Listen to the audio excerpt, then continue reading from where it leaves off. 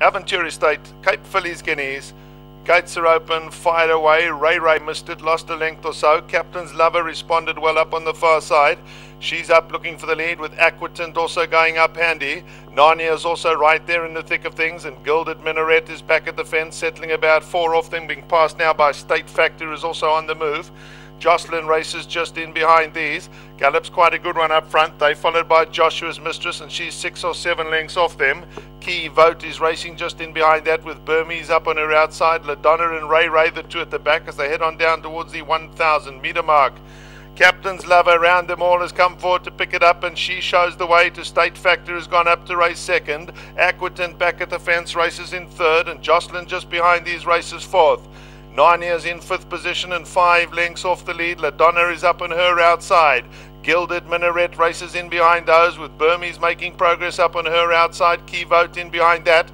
LaDonna racing back 1 from last, and Ray is your trailer.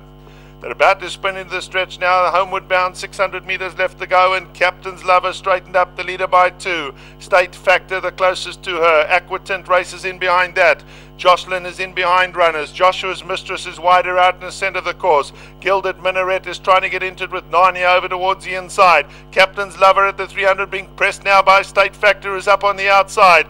Joshua's Mistress in the centre is running a big race too. Now Gilded Minaret starts to unwind over towards the inside. Captain's Lover the one to get though. She's out in front, galloping on strongly. Joshua's Mistress up on the outside, chasing her home. Gilded Minaret now flat to the boards down the inside. Captain's Lover, Gilded Minaret. Captain's Lover, I think, a short head over Gilded Minaret, but it's very tight on top. On the outside, Joshua's Mistress was back in third.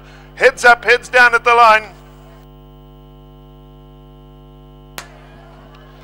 Well, a terrific finish here. Captain's Lover looked to have it won and safe entering the final 100, but Gilded Minaret now unwinds over towards the inside. One of the outsiders, Joshua's Mistress, is running a huge race in the centre.